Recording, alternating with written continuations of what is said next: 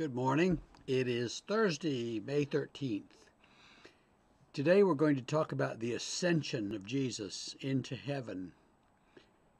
Today is Ascension Day, 40 days after Easter, 10 days before Pentecost.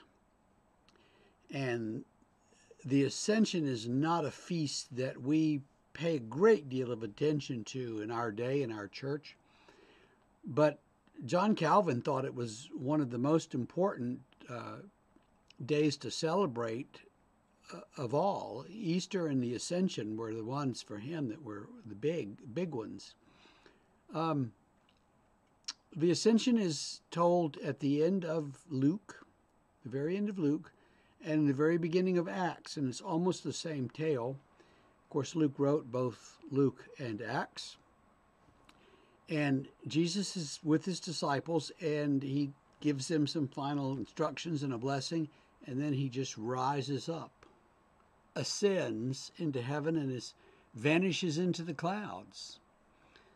Essentially, the same tale is told at the end of Matthew's gospel, where he tells them to, gives the Great Commission to go and make disciples of all nations, and then he just rises into the cloud. So some people have spent their time wondering, well, where did he go? Does that mean that heaven is up there somewhere? Or what?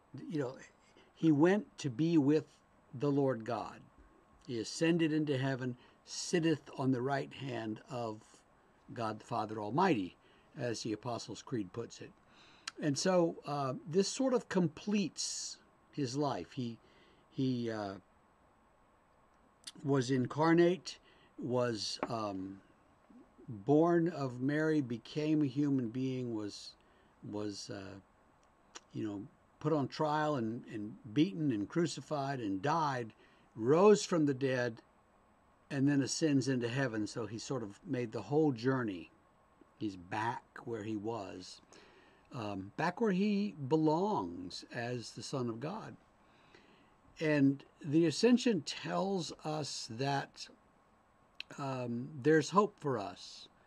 We're not simply going to die and that's it. We're going to die, and then at some point we'll be raised and taken up to be with God in wherever God is, in this kind of metaphorical language or something, because we don't know exactly where God is. The ancients thought that, hell was deep under the earth, and then there's the earth, and heaven is up in the sky. But we know better than that.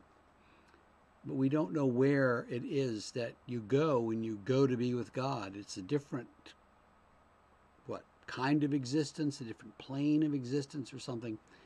We really don't know, except that the Ascension tells us for sure that we have this hope. So Jesus has completed his earthly ministry and gone back to be with the Father, and we too will go and be with them when the time is right, and when the time comes. That's our hope, and we look forward to that. That's why we should pause today and remember the Ascension.